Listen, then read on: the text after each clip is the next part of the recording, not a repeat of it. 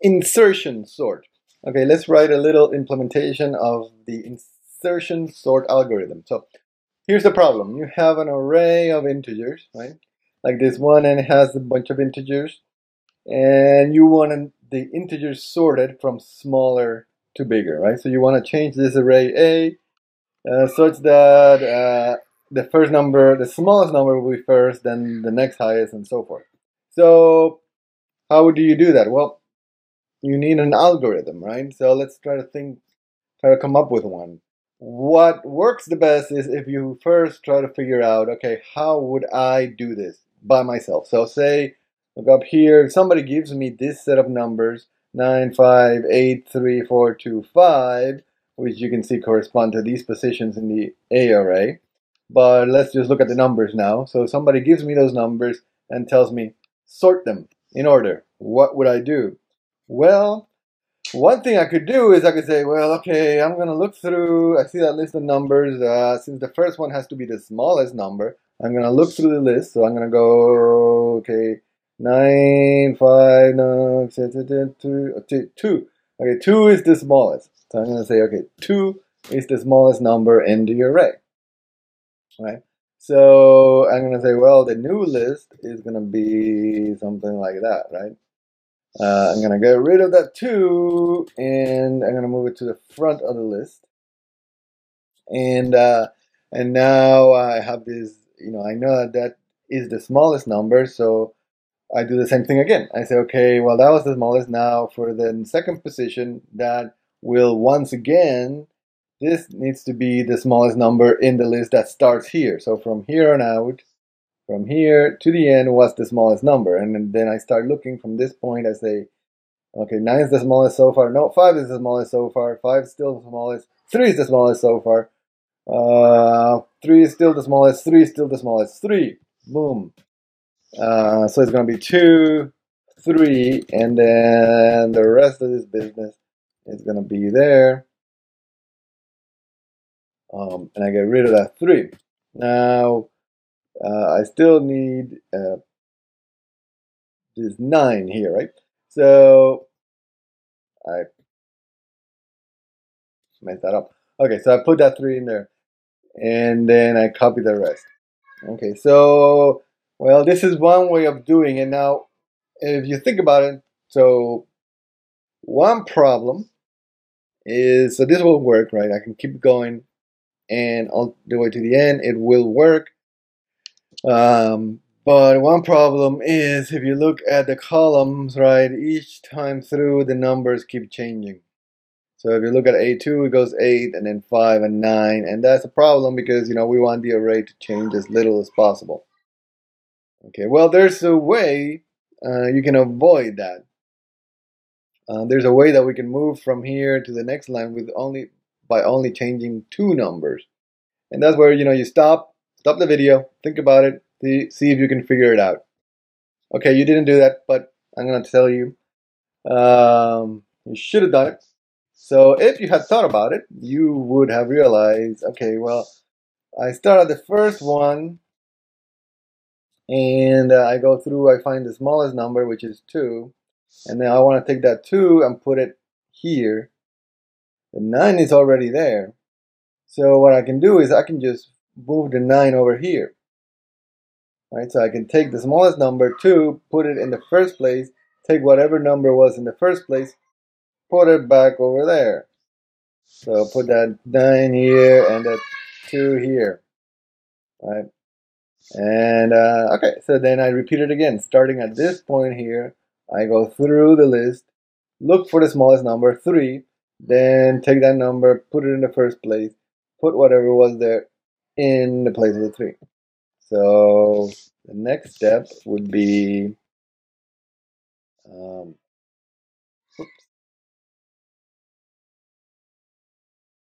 3 and 5 there.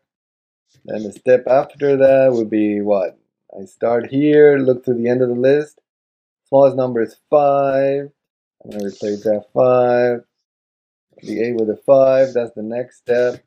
I do it over again. Now I'm starting at the 8. Again, what's the smallest number? Well, I messed up. is 4. 4.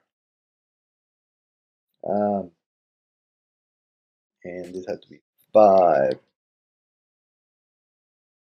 This has to be 8. Right. So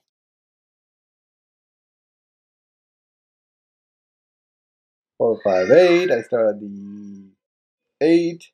Smallest number. It's going to be 5, 5, 8. And last step, I start at the 9. So I just move these two. And that is how insertion sort works. You can try to replay that again. See, you need to be able to understand that. So do some examples. The easiest way is just to do a few examples, just like I did with pencil and paper. So we're gonna write a method to implement that. Public static void insertion sort, and it's gonna take as input an integer array A, I'm gonna call it. So what I want to do is I want to go iterate over that array, right? So the I is going to be each row. So each time, the first time I start at the first position, the second time I start at the second position, all the way to the last position, really the last position minus 1. But you'll see. But it'll work out to go to the end. So that's I. I is the first position.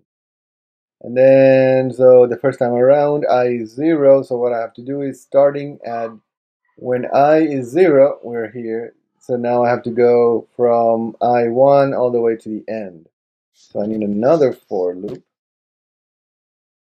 And then instead of going from 0, that one will go from I, or I plus 1 to the end.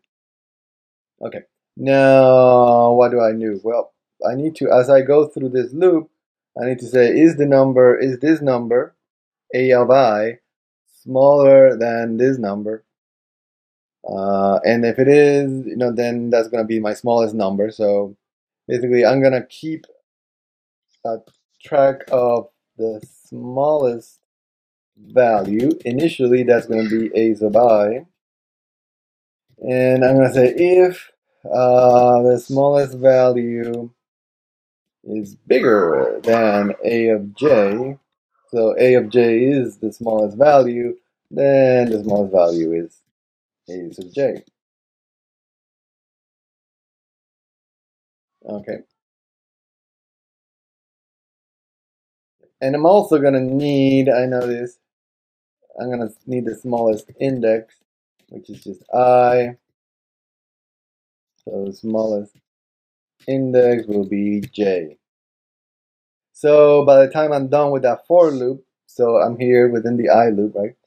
Now the j loop is the one that goes from here to the end. By the time I'm done with that, I have found the smallest number starting from this point on to the end. So basically the smallest number in the array so far, that's the number that I want to put in the first place. So the smallest value is now the smallest in j all the way to the end. So that means I want to put it where? In A sub I. So I want A sub I to be the smallest value. And but I also, if you remember, I have to put what was in A sub I into the smallest index, right? I took the smallest value, put it back here, but I want to take what was there, put it back over there. So I have to do A sub smallest index gets A sub I. Now you can see there's going to be a problem because I'm already putting the smallest value into A sub I first. So this line needs to be moved up over here. Okay. And so it's going to go all the way to the end, and I think that's it. I'm not sure. So we're going to have to do some testing, of course. And there's no return values, so no, we don't need a return for that. What we do need to do is some testing. So test it. We're gonna try to print it out. First of all, we're gonna call insertion sort on our test array A and try to print that out. Oh, that's not gonna work because that's a void. So notice that yes, this is a void. But because arrays are called by reference, or they're passed call by reference, that means that if we change the value of A within the method, which we're doing right here, right, then this A will change, right? This A is a different one, but it's actually, they're both, because it's a call by reference, they're both pointing to the same values. So if I change that one, I change array. If I change A, I change array. And so it is. So I'm going to try to print that out. You see, when I try to print on an array, I get this ugliness. So I need a little helper function, public static string array to string. It takes an argument, an integer array A. And all this is going to do is it's going to go for v integer v in A. And I need a result string. Result. It starts out with the empty string, and I'm just going to concatenate this.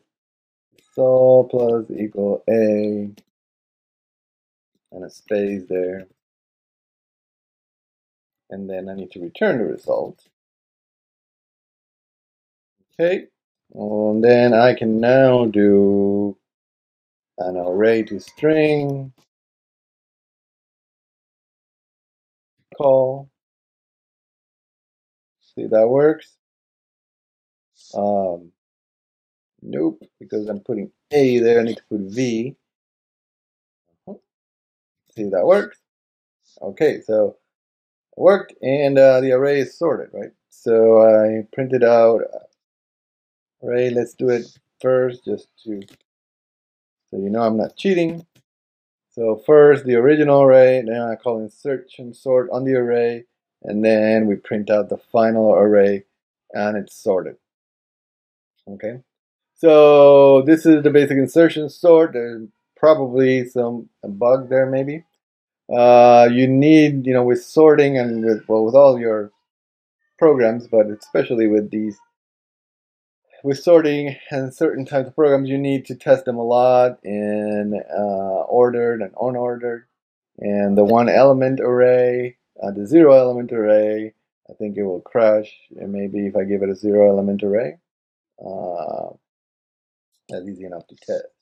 But so you want to test all those boundary cases. No, it does work. Lucky me.